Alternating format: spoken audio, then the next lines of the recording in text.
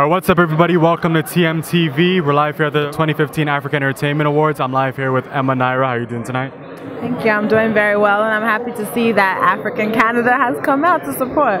So what does it mean for you that you had the opportunity to host this year's African Entertainment Awards? It means a lot to me in my career to be a part of such a prestigious organization. This is the 4th annual African Entertainment Awards, and I am happy to be a part of it. And you know, we do know that you are a singer. And just talk to your fans. What does Emma Nyra have planned for the rest of 2015, early 2016? Okay, to all my fans, I do have new music coming out featuring some of your favorite acts. I'm working with different African artists, not only Nigerian artists, and then I will be putting out my album next year. So you guys look forward to that. Perfect. It was a pleasure. Thank you for taking time to speak to us. Thank you very much. This is Wendy. And this is Candy, and we are watching TMTV.